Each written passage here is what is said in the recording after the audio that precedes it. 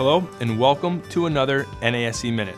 I'm Scott Stryker, and this week I want to share with you the responses I got when we asked our members what's the most important piece of advice you would give to someone starting their own business. These responses are from NASE members across the country that have walked in your shoes and faced the very same struggles you might be experiencing. So take a look at the video and then please share with us in the comments section which advice you found most helpful or advice that you have and would like to share with others. Our first response is from Chris Lashua. Make sure you love what you do every day and surround yourself with talented, creative people like you.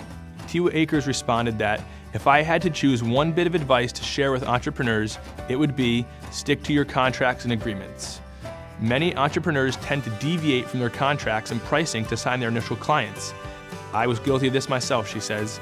As an entrepreneur, you have to stand firm. If not, you may find yourself spending many hours working on projects and not being compensated properly. Tell your own story, says Christian Berkey. As consumers, we are looking for alternatives to the faceless brands that dominate the market, so give us a reason to get excited about supporting you.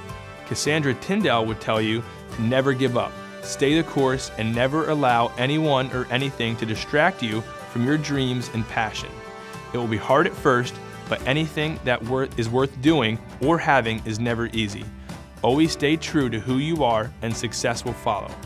She says to keep pushing towards greatness and most importantly, keep God in the center of every aspect of your work and in life and it'll all work out. I would advise anyone starting a business to identify colleagues and professionals who can act as mentors during this process, is what Wendy Miller had to say. Additionally, she said to be financially prepared to reinvest early profits back into your business in order to further grow it. Brooke Kinsey felt that absolute dedication to your business is imperative to being an entrepreneur. Know that some failures will happen, but being able to persevere is essential for success, as is a belief in yourself and your business that is unbreakable and able to weather the storms to carry you to sunny days. Ernesto Dominguez warns that starting a business is hard work. So hard, in fact, that I feel you need to be motivated and passionate about what you are doing and not just focused on potential profits. You should state your mission, identify your services, state your goals in a clear and concise manner, and work hard. And finally, we have Shimon Ransom, who feels that you should create your own happiness. It is not easy running a small business, but it is also not always easy working for someone else's business. You may have to work a little harder for yourself, but it beats working for someone else.